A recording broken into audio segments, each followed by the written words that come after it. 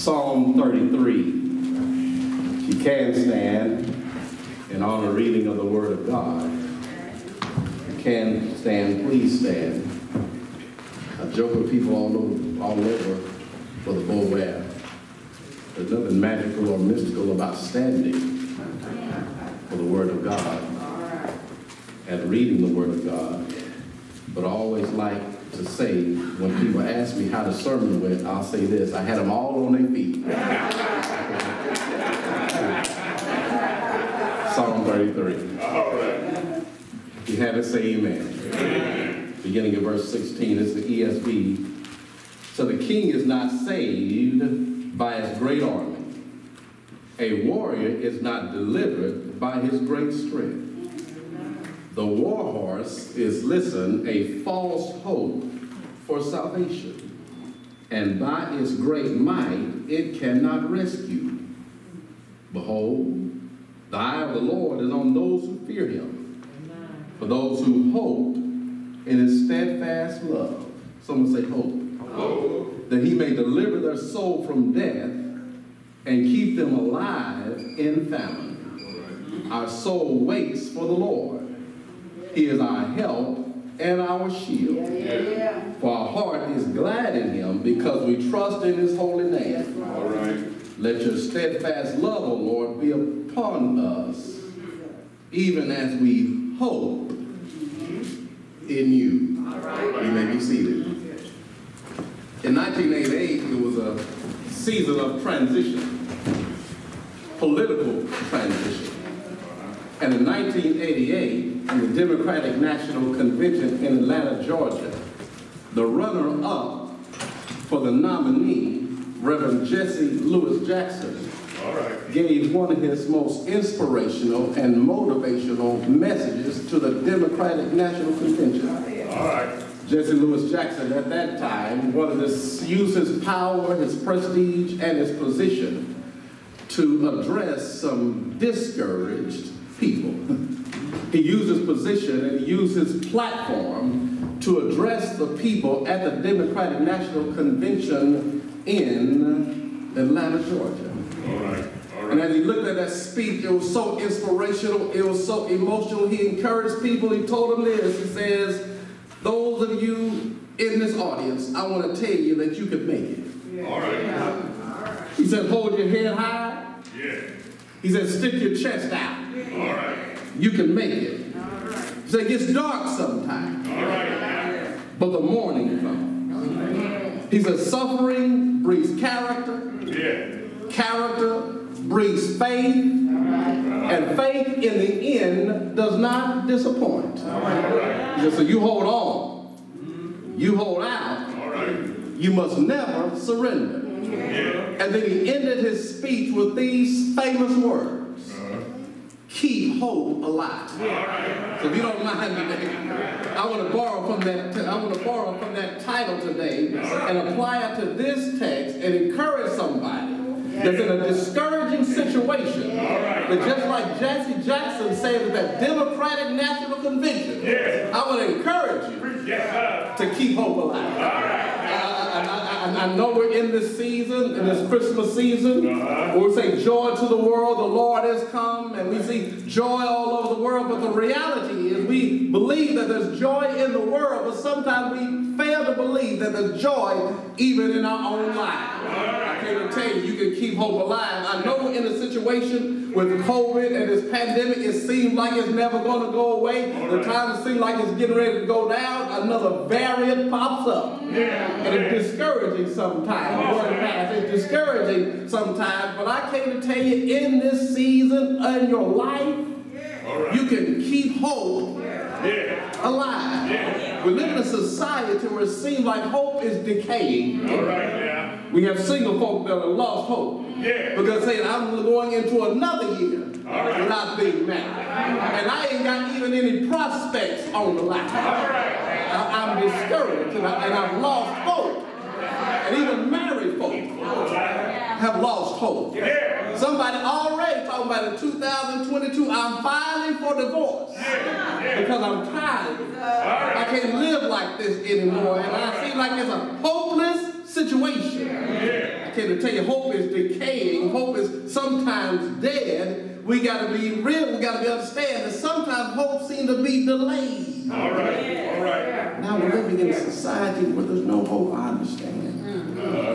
You feel like Morgan Freeman in Shawshank Redemption. When Andy Dufresne came out of that solitary confinement, talking about hope. Yeah. And Morgan Freeman looks and says, let me tell you something, my friend. All right. Hope is a dangerous thing. All right. Hope will drive a man insane. Yeah. Yeah. Hope doesn't work on the inside. All right. And I came to tell you, hope is not a dangerous thing. Hope is a delightful thing. All right. Hope is not a dangerous thing. I disagree with Morgan Freeman and Shawshank. Hope is not a dangerous thing. Hope is a delightful thing. Yeah. So I want to encourage somebody from this text, as we unpack this text today, I believe this text is tailored to teach us that no matter what we're going through, we can keep hope alive. Can I just unpack this? Because there's more to this text than we say. Well, how, Reverend Fuller, can I keep hope alive? Can I tell you how you can do it? Go ahead. Number one, watch this. You need to beware of false hope. All right. How do I keep hope alive?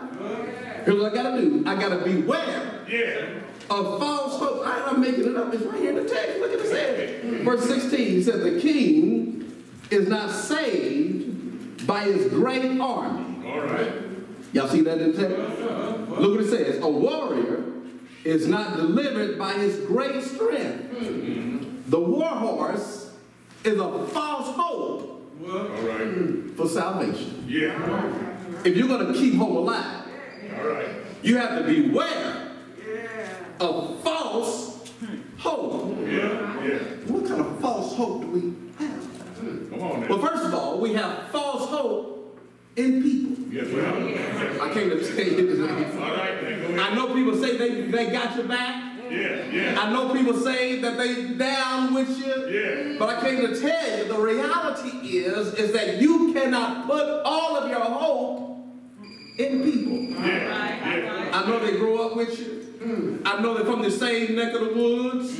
I know they say that they're down with you. Right. But the reality is people will let you down. People move on.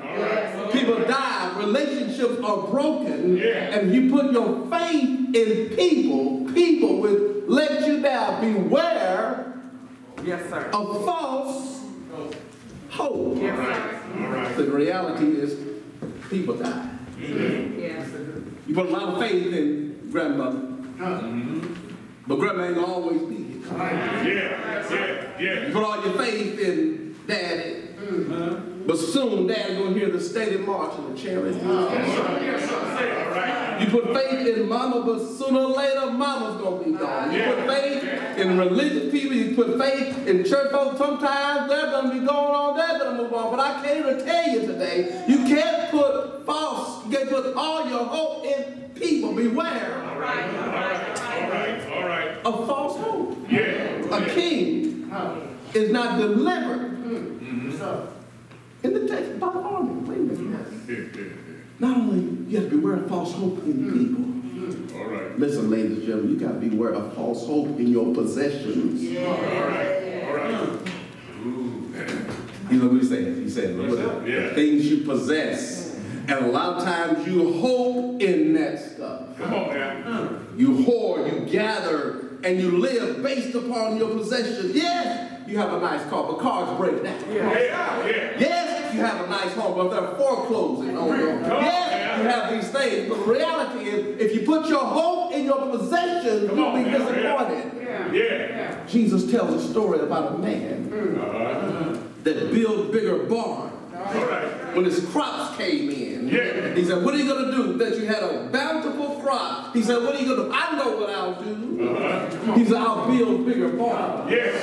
I'll tear down the ones I have, and I'll build bigger barns, and that's a place I can store up my possessions, and I'll eat, drink, and be merry. The Bible says, thy food, thy soul is required of thee this day. Who shall these things be? Beware of false your position. All right. If you're going to keep hope alive, you got to beware of false hope All right. in people. All right. You got to beware of false hope in possessions. Yeah. You got to beware of false hope in your own plan. All right. All right. Oh, nothing wrong with planning. You ought to plan. Yeah. But here's what you need to do. You need to get your plan from God. That's right. And make sure your plan, your agenda, lines up with his agenda. Right. God doesn't have to sign off on your plan. God doesn't have to sign off on your agenda. So what you need to do is get your agenda for him, and Jesus will sign off on that agenda, because plans fail. All right. Plans are not in accordance with God sometimes. All right now. Anybody have plans? Yeah. At 18 years old, I feel like I had all my plans mapped out. I was going to be one of the first blacks to graduate at a young age at Southwestern Baptist Theological Seminary. All right. At 30 years old. Yeah. I didn't get it till I was 51. Had all my plans later. All right. I was going to have to be married, have all these kids running around, but I got a divorce. My plan shifted. Yeah. Didn't get to complete school till 20-something years later. All right. That was my plan. Yeah. But God had a different plan.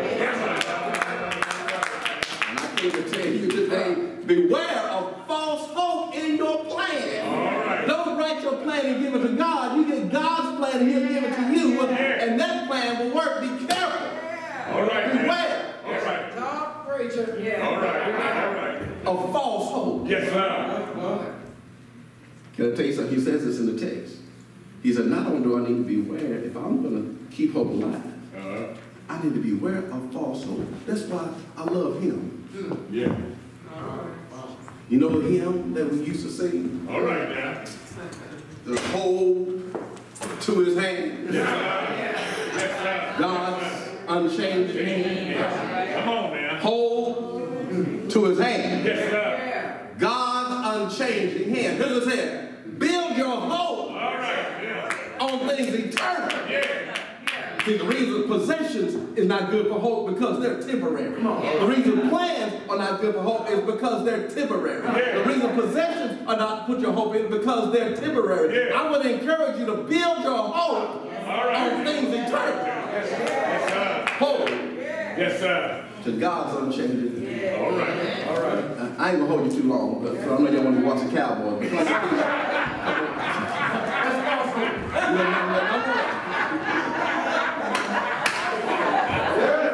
Number one, beware of false hope. Watch it. Is it all that's in the text? No. He said, I want you to be aware of your focused help. Y'all look at me like it ain't in the text. Y'all looking at the text? Look what he said in verse 18. Behold, the eye of the Lord is on those who fear him. On those who hope in his steadfast love. That he may deliver their soul from death and keep them alive in famine. Here he said, number one, if you're going to keep hope alive, you got to beware of false hope. But if you're going to keep hope alive, you got to be aware of your focused help. Looks at the eye of the Lord. Y'all see that? Now, I know that Pastor Taylor has taught you theology, and you had to repeat who God is and what God is, and we know that God is a spirit. Y'all know that, don't you? I know you that because I was here when he taught you. He said, God is spirit. Spirit? All right. Well, this text, he said he has eyes. Come on. All right. I thought he was a spirit. Come on. He uses figurative speech here. All right. And what he's saying is that this eye is a metaphor for God looking upon you. So we use eyes as metaphors all the time, no? All right. We use eyes as figures of speech all the time. You ever somebody say, let me give you the bird's eye view. In other words, I'm looking at it from a whole new perspective. The bird's eye view. We use eyes as metaphors all the time. Don't we? Sometimes my dad would send me to look for something, and they'd be right in front of me. And I said, Daddy, I can't see it. My dad would say, open your eyes. In other words, you're not paying good enough attention. We use eyes for the word all the time. Somebody say, man, I got my eye on you. Y'all heard that before? Because we use eyes as metaphors all the time. And sometimes when the teacher would be on the board, when they had a blackboard back in the day, she'd be writing something, me and my friends would be acting up, and then all of a sudden that eraser would come and throw it at me. Here's what she'd say, baby, I got eyes in the back of my head. Because we use eyes as metaphors all the time. Somebody said, man, you got an eagle eye. In other words, that you can see things other people can't see. I was amazed to find out, brother, that an eye, we all brag about, baby, I got 20/20 vision. But a bird doesn't have 20/20 vision. An eagle has 25 vision. In other words, what we can see at 5 feet, the eagle can see at 20 feet. In other words, he can be more attentive. The eagle eye is, watch this, is binocular and it's monocular. In other words, you don't have a pair of binoculars? That's two. Bi meaning two, binocular meaning sight. See. It's binocular, two eyes. But watch this, the eagle is not only binocular, it's binocular. In other words, an eagle can you use both eyes at the same time, or eyes independently. Look what he said. He said, in other words, an eagle can look this way and that way at the same time. Look, the eye of the Lord, can I tell you that? The eye of the Lord, watch this, he has a bird's eye view. He sees things that you can't see. He sees it from a different perspective. He has a bird's eye view. And you know what? I like the text because it says, his eye is on me. I got my eye on me. Thank God. Watch this. You know what else he has? He says he got eyes in the back of his head. Y'all got quiet on me on that. In other words, he sees what you're doing even if you don't think he does. But you know what? He got an eagle eye. Which he can see both ways at the same time. He's omniscient. His eye is on you. Now, remember, that sounds good. That's theological. That's impressive. But here's the thing. If his eye is on me, how come he ain't doing nothing? I know what you're thinking. If he got eagle eye and see all the details under my new details of my life, why is he allowing me to go through this? If he got a bird's eye view, as you say, and see all that stuff, he said, how come he's not doing nothing about my situation? Can I just go ahead and share with you? Go ahead. Sometimes what God wants you to do is stop relying on your own self. I know how we are in America. Talking about the Declaration of Independence. How we broke free from the king. And we brought that into our own spiritual lives. And what we declared before God is a Declaration of Independence. I don't need you, God. We're practical atheists. We say that there's a God out there, but we don't depend upon him. You know what? God will allow some things to happen in your life where you can't do nothing but depend upon him. You're struggling, you're fighting, and God's just waiting there to help you out. But he's waiting for you to stop struggling. I use this illustration all the time. Watchman Nee tell the story. Watchman Nee was an unusual Chinese Christian. Watchman Nee tell the story that he went swimming one time, him and his friends, in his favorite swimming hole. He said when they went swimming, there were some people that were with him afterwards. Some could swim. There were good swimmers. Yeah. Though some people couldn't swim at all. He said they were swimming in the old swimming pool. He said the one swimmer that wasn't swimming very well, he was about to drown. And he was struggling with the water. He was fighting the water, trying to stay afloat. And Watchman Nee said the one good swimmer we had was perched on top of a rock, watching everything that happened. Watchman Nee said, I began to have hatred in my heart toward this man. Because while our own brother is struggling in the water, he's sitting there doing nothing. Watchman Nee said when the boy went over for the last night, he said that swimmer jumped off the rock, dived into the water, got the boy and pulled him to safety. So when they got him to safety, they asked the man, why did you wait so long? You didn't do it. He said, you don't understand. That if I would have jumped down there while he's struggling, he would have drowned both of us. I had to wait till he stopped struggling so I could say, come here, let me talk to somebody. Believe in God is not intervening because he cannot intervene. Why it seems like God is sitting on top of a rock, watching everything that's going. He's waiting on you to stop struggling. He's waiting on you to stop fighting. And he's waiting on you to then he'll come there with a few swift, strong stroke. Will bring you to safety. He got his eye on you. I don't know what I'm talking to today. He has his eye on you. You can keep hope alive when you be aware of your focused health. Jesus. And the text says, he will either deliver you from death or he'll sustain you in battle. I want to talk about it. He said, here's what they do. God will sometimes save you. But sometimes God will allow you to stay in things and sustain you. That sounds like Facebook woman right there. Watch this. He said, number one, he'll save you, deliver you from death. He'll sustain you, keep you in it.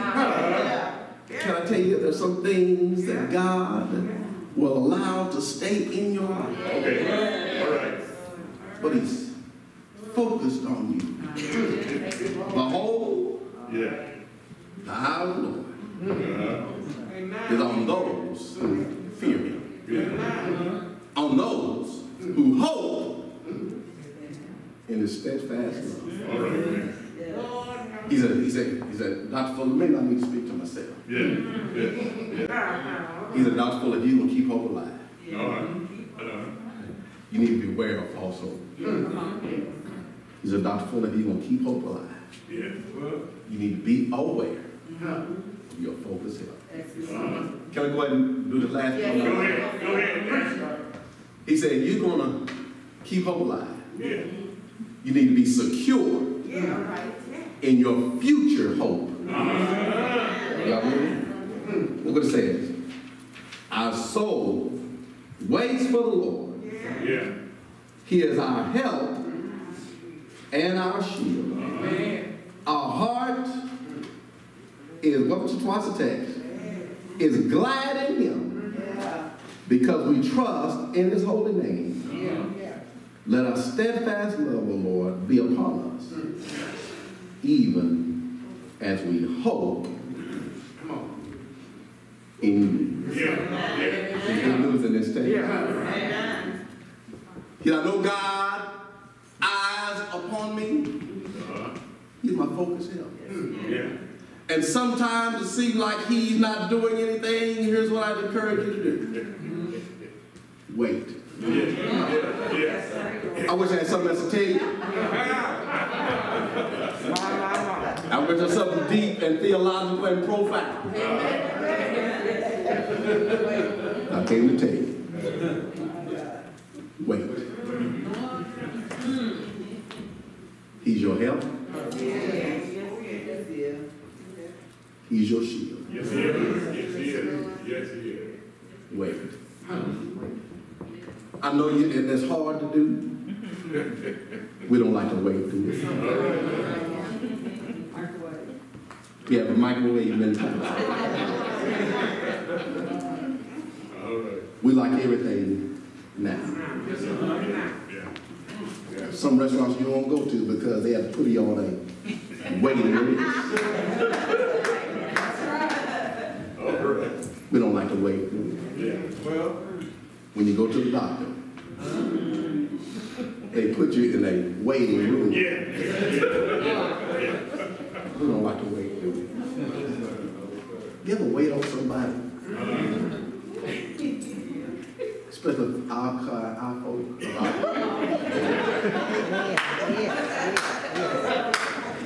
You waiting on, you call her, where are you? I'm right around the corner.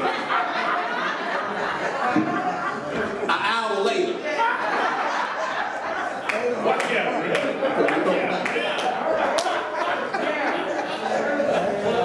We don't like to wait.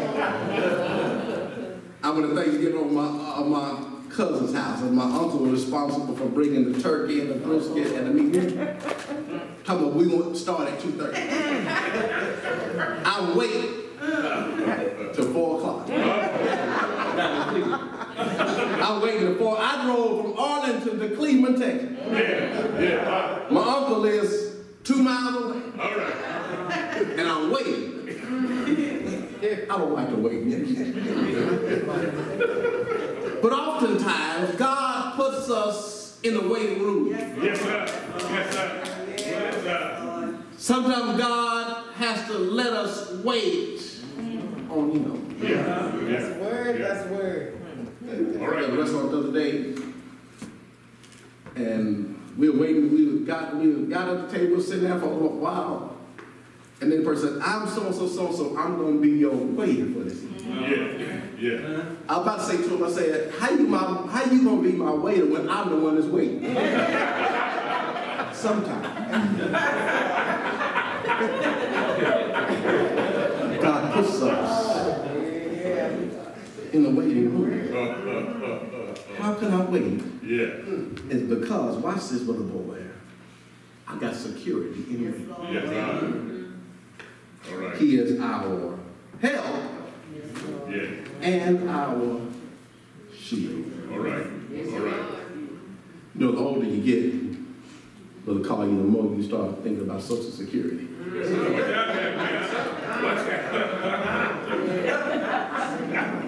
Just being in conversations with some of the senior saints, we talk about Social Security. How much we gonna get? When I turned 54, I started looking up how much I'm gonna get from Social Security. That's a future hope. And I'm waiting on it. Can I suggest something to you? Come on now. God has something better. Come on.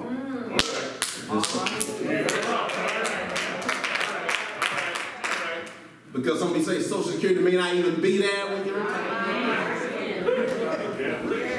They may not have this waiting on you, but I came to tell you, God's package, it ain't gonna run out. He's your help, and He's your shield. So I want you to keep hope alive. Can I just go ahead and remind you of what Jesse Jackson said? And I would encourage you how you can keep hope alive, because what I want you to do, I want you to hold your head high. I want you to stick your chest out. Say, John, I want you to realize you can make it. I know it gets dark sometimes. Individually in your life. But you can make it. I know you're suffering right now, individually and collectively. But can I tell you, suffering breeds character. Character breeds faith.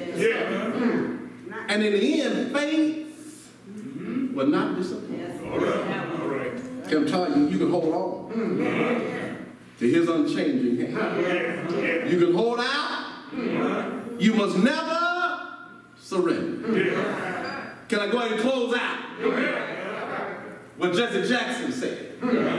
He said, keep hope alive. Can I talk to somebody whose hope is decayed? Keep hope alive. All right. Can I talk to somebody whose hope seems to be destroyed? Keep hope alive. And in those times when you're waiting on Him, I want you to lean on Him. You remember the song, what a fellowship? Yes, sir. What a joy. Yes, sir. Yes, sir. Lean on the everlasting love.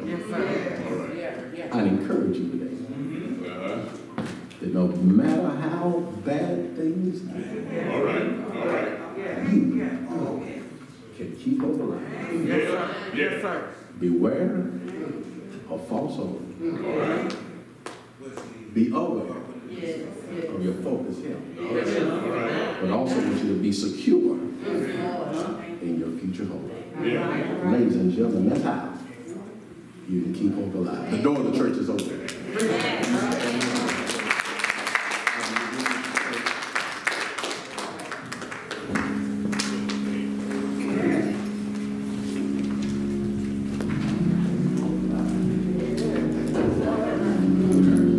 One theological concept of hope is that hope not only has a present reality, hope is also a future reality. All right. We call it, in theological language and legal, we call it the eschatological hope. What does that mean? When we talk about hoping in God, we talk about if you have a relationship with Christ, you can have confidence that at the end of life, you'll spend it with Him. That's your hope. It's a hope that's steadfast. It's a hope that's sure. It's a hope that Paul talked about in Thessalonians. Your steadfast hope. That when this day is over, when your life is over, you'll spend eternity with Him. And I got to be honest with someone here, maybe today, that's not even sure of that. You don't know if you died right now, if you have that hope. I'm not talking about I hope I'll be with Jesus when I die. I'm talking about that. You can know for sure. Because realize that like all of us are sinners. Not because of the bad things you've done, you're a sinner because of who you are. You were born in sin and shaped in iniquity. And that sin has to be paid for. The good news is, it has been paid for. All right. Jesus paid it all. Yes. All to Him I owe. Sin has left a crimson stain, and He's washed it white as snow. Well, how do I access that life? Simply by this. Paul says, believe on the Lord Jesus Christ, and you shall be saved. Confess with your mouth and believe in your heart that God raised Him from the dead. All right. And you shall be saved. And that's it. Accepting Him. He's already made the payment. All you have to do is pick up the cross. Say, Lord, I trust you. Lord, I believe you. Second invitation is this. If you don't have a church home, and Lord has moved upon your heart to become a member of St. John, I know I'm not by myself.